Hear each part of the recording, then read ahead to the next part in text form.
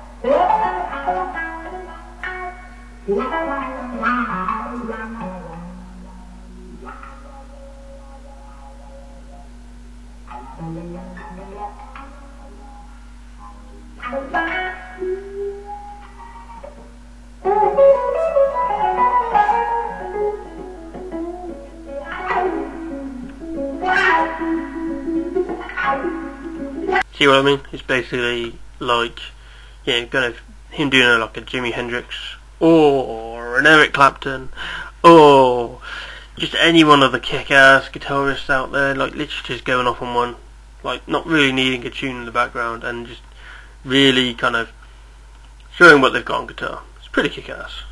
Next video.